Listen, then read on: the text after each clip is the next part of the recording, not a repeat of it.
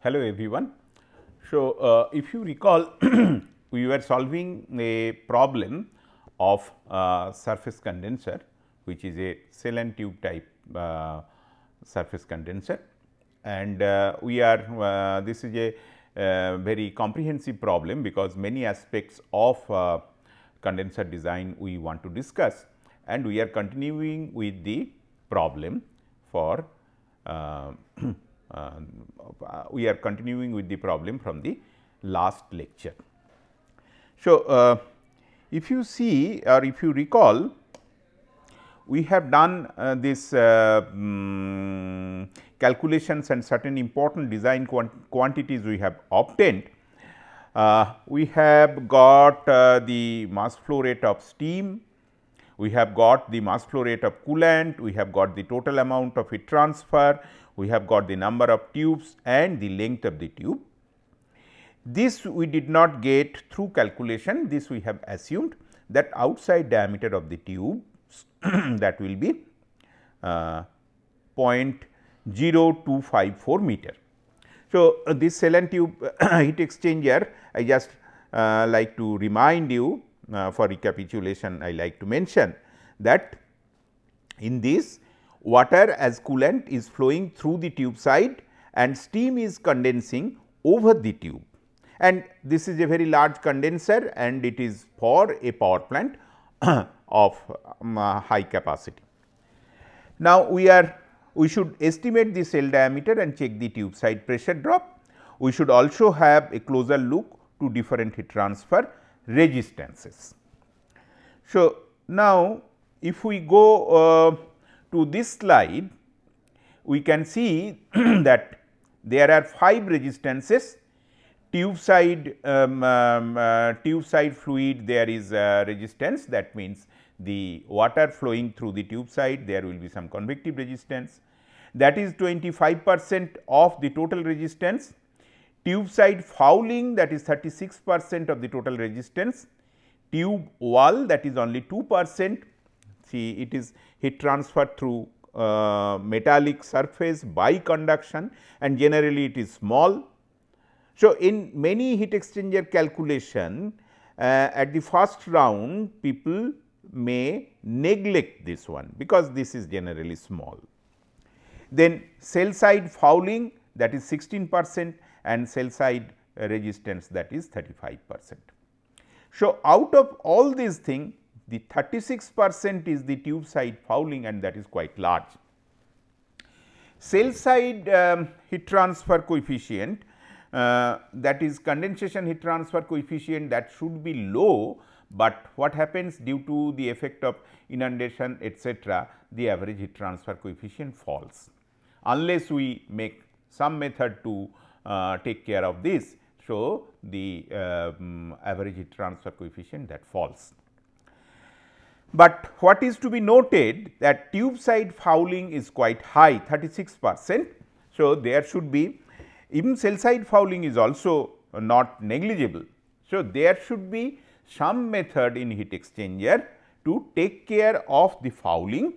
That means, time to time the heat exchanger, both the tube side and the cell side needs to be cleaned, and particularly tube side fouling is very high. So, tube side fouling offers the maximum resistance, and there could be different schemes of cleaning. One scheme of cleaning could be chemical cleaning, and another scheme which is also very widely used, that people circulate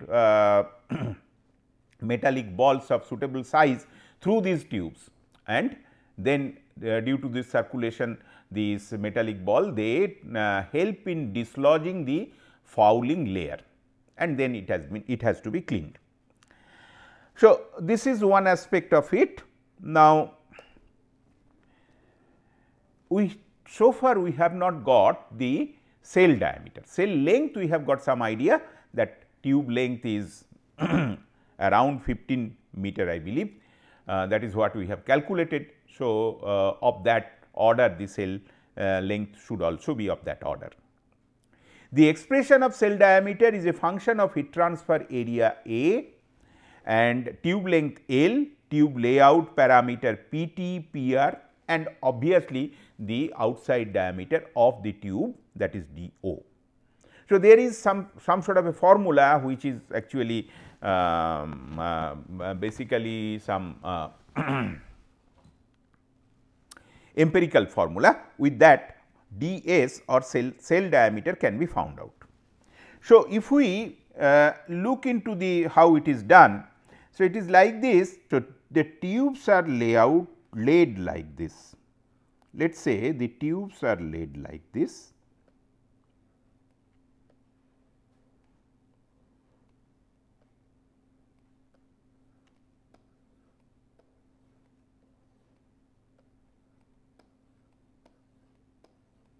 So, I have taken just as some example, something like this. So, now the cell diameter has to be provided to encompass all the tubes. So, actually what will be the tube layout, that one has to first identify, and then based on the tube layout one has to first identify what will be the tube layout, and then based on the tube layout one has to select the cell diameter. Some sort of a clearance has to be kept, and there are certain recommendation, and it will depend on the outer diameter of the tube plus the tube pitch. So, that will also come. So, let us see what are the things here. This is kind of a formula which is bit empirical. With this we can calculate the cell diameter, where CL is the tube layout constant. CL is 1 for 90 degree and 45 degree. So, 90 degree and 45 degree, what are 90 degree and 45 degree? Suppose this is the tube layout, that means they are laid or arranged in square array. So, this included angle is 90 degree. So, this is your 90 degree layout, and if we rotate this, then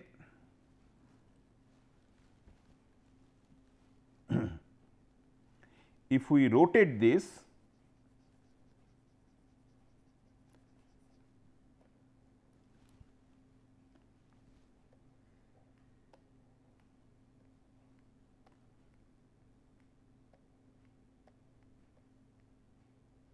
so we will get some sort of a 45 degree kind of a arrangement, and if they are staggered, then one can get this 30 degree or 60 degree depending on how the tubes are rotated. So, depending on this kind of things, something has been discussed in case of earlier also I have discussed this thing, and in case of cell and tube heat exchanger these things are discussed. So, I will not spend much time on this. What we like to say that this CL can be taken depending on the tube layout, and CL is equal to 1 for 90 degree and 45 degree, let us take that, and CPT accounts for the incomplete coverage of the cell diameter by tubes. See what is happening, that actually we cannot bring a tube very close to the cell. So, that is why sometimes though half a tube will come, so we avoid to have any tube there. So, how can I explain it? It is like this, let us say one row of tube is something like this, another row of tube is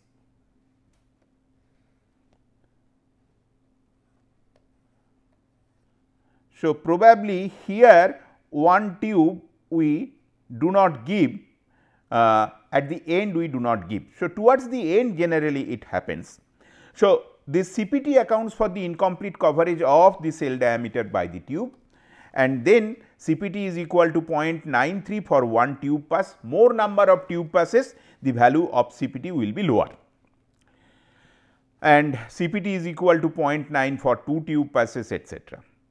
PT is the tube pitch, which is equals to 0.381 meter. This is a given number for this particular design, and PR is the tube pitch ratio PT by D0.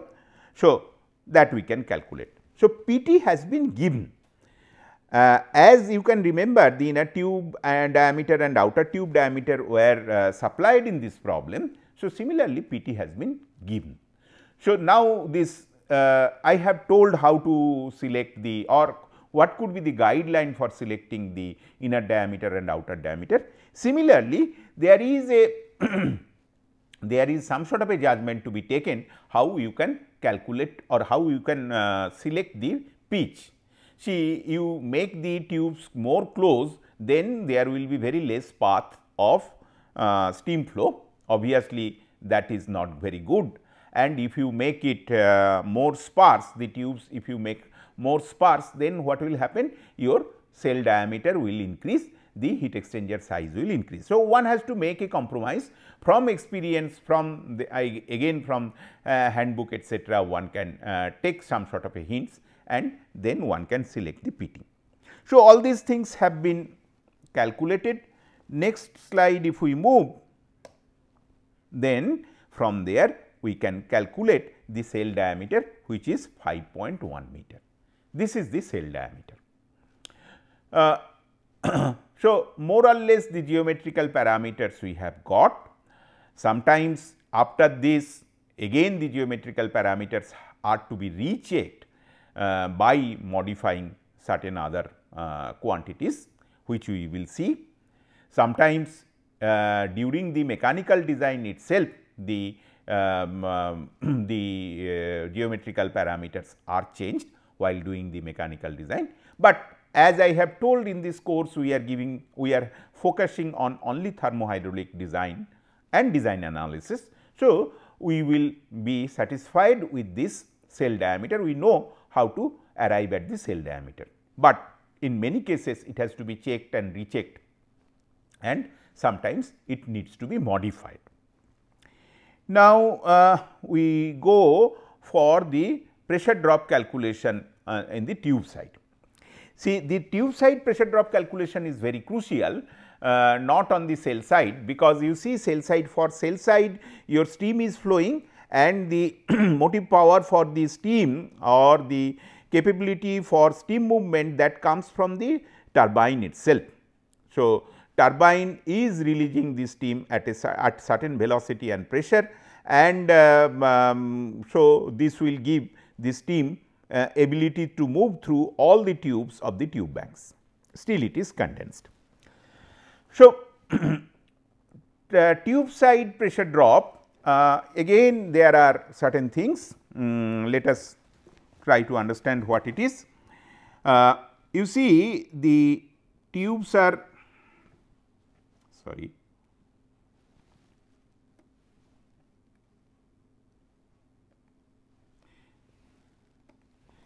tubes are laid like this. This is a tube,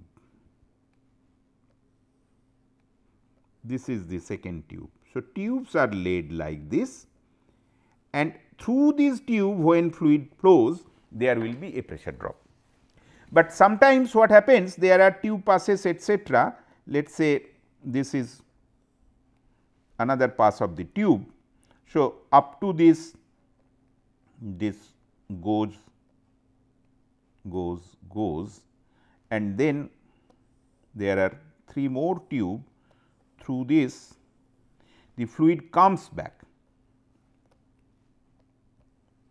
okay, and then it is like this, and this side the fluid comes out. So, for the tube side fluid, this could be the inlet and this could be the outlet. So, this kind of configurations are possible, and if this kind of configurations are there, obviously you can understand there will be some sort of a pressure drop when it is passing through the tube. When it is passing, when the fluid is passing through the tube, there will be some pressure drop, and when it is taking a turn returning, then there will be some additional pressure drop, and both one has to take care of. The pressure drop on the tube side is calculated as follows: delta P total is equal to delta P T tube inside the tube and delta P R for returning. The pressure drop through the tubes can be calculated from this. This is very easy, you can understand there is a friction factor and the length of the tube, then there is some sort of a mass flow rate through the tube. So, simple pressure drop formula one can use, and this kind of correlation has been suggested. So, with this one can calculate what is the pressure drop through the tube. So, you see friction factor we are getting, and from friction factor this is your Reynolds number. So, this gives the friction factor, F is the friction factor. Now, if we go to the next slide. So, NP is the number of passes, here it is only one pass. So, number of passes is important because that gives the total if there is if the length of the tube is if the length of the tube is L and if there is 2 number of passes, then the total length of the tube which the fluid has to pass through will be 2 L. So, in this case it is 1. So, diameter we have got, and G is the related to the mass flow rate. So, mass flow rate we have got, and therefore, we have got what is the pressure drop through the tube. Pressure drop through the tube, and then what is pressure drop due to return is given by this equation, and here there is only one pass. So, we will get this kind of an equation. So, basically these pressure drop through the tube and pressure drop through the return, that can be combined together to get the total pressure drop. Total pressure drop we have got, and then from the total pressure drop, the pumping power can be determined, that M into delta P total divided by rho, and efficiency of the pump. Efficiency of the pump, these pumps are big pumps. So, one can take as the efficiency to be high, like 85% or so, and with that we have got that the pump power will be 829, almost 830 kilowatt. So, you can understand this is a big pump. This is basically the feed water pump of the power plant, and it should be quite large for such a capacity of the power plant, and we are getting 829 or 830 kilowatt, around 830 kilowatt the pumping power we are getting. So, what did we get from this calculation? We got several things. We got the length of the tube, we got the cell diameter, and so the more or less the size of the heat exchanger is known, and then we have got the number of the tubes, that is also very important, how many tubes are there. Then what will be the pressure drop? So, pumping power, how much pumping power is needed. So, for this condenser that we could get for only for the condenser. Now, you see there will be other requirement. So, only for the tube side resistance of the condenser we have got the pumping power. One should not take that this is the total pumping power for the power plant. Now, let us go to the next slide. Next slide, certain analysis has been given. So, you see what we have done at the beginning of the calculation, tube side velocity we have assumed, that is 2 meter per second. So, now let us say this velocity we vary little bit. We have got the calculation for 3 different values. One is 1.5 meter per second, one is 2 meter per second, for which the calculation has been presented over here, and another is 2.5 meter per second. We have calculated the number of tubes, and you see as the velocity increases, obviously the total amount of flow rate is same, water flow rate. So, number of tubes will reduce. Then Reynolds number, there will be certain change in the Reynolds number. Heat transfer coefficient will increase as we are increasing the, that is of course coolant side heat transfer coefficient will increase as we are increasing the number of tubes. As you can see that the Reynolds number is increasing. So, we will have an increase in the heat transfer coefficient. Reynolds number is increasing. So, heat transfer coefficient will also increase. Outside heat transfer coefficient, there is not much of a change, not much of a change in the outside heat transfer coefficient. It will remain in the same range, but this is low because as I have told that it is the average heat transfer coefficient and there is a large effect of inundation. Overall heat transfer coefficient, there is a small change, then heat transfer area will change, length of the tube will change. We have got 13.2 meter for the current design. It should be small for your this one low velocity of water, and it will be large for higher velocity of water. Cell diameter will also change. Cell diameter will reduce if we are increasing the velocity of the coolant. So, that is another point. And then the pressure drop per tube, or rather the pressure drop we can see that there is a large change. Smaller tube diameter, smaller velocity we will have lower pressure drop, and as we go on increasing the velocity, the pressure drop will be higher and higher, and similarly the pumping power that will also increase because of the change in the pressure drop. Actually, the middle column only we have done the calculation. We have done the calculation for this. For the left hand side column and the right hand side column, we have not done any calculation, but the values have been given. So, it is a good opportunity that you can repeat this problem, which is a very comprehensive problem for different water velocity through the coolant tube, and check whether you are getting these figures or not. So, this will give you a good practice. Keeping that in mind, I have selected this problem, so that you can go for this. Now, what generally is left for the, let us go to the, this is of course last slide, but let us discuss what design we have, what design features we have got, and then what is left. Quite a few things are left. The heat exchanger design is not complete, quite a few things are left. The tubes are quite large, the tubes are quite lengthy. By our calculation, we have got around 13 meter, and if we go on increasing the water velocity, the tube length will increase further, and you can get even 15 meter length of tube. So, obviously, such a long tube cannot be rested on two tube seats at the ends of the heat exchanger. So, we should have arrangement for supporting the tube in between.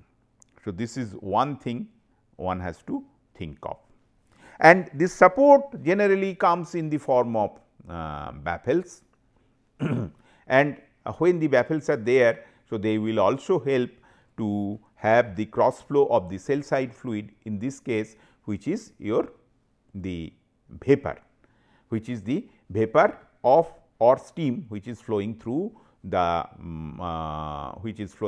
condenser. So, this is one thing.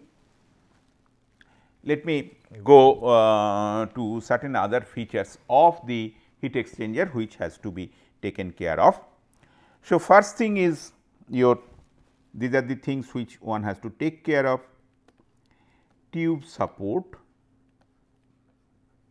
which is very obvious because the tubes are very long.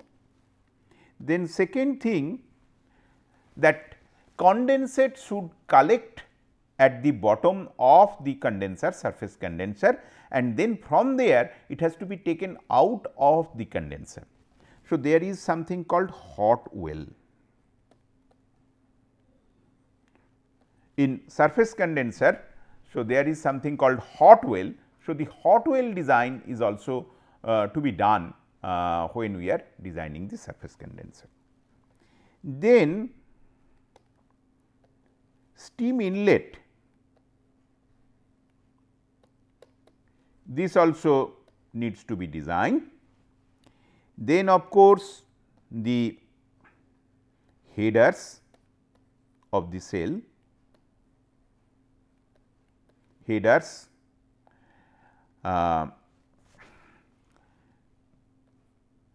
tube sheet,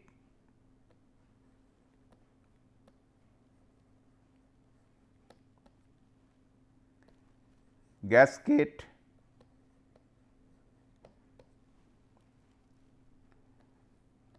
expansion device,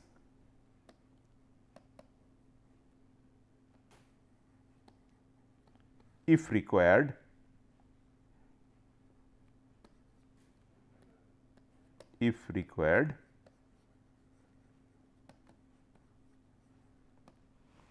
Okay. So, all these things, there are many other things in the heat exchanger, all these things our thermal hydraulic design has not taken care of, and obviously, the cell thickness etcetera, those are also points to be looked into. So, all these things are to be taken care of.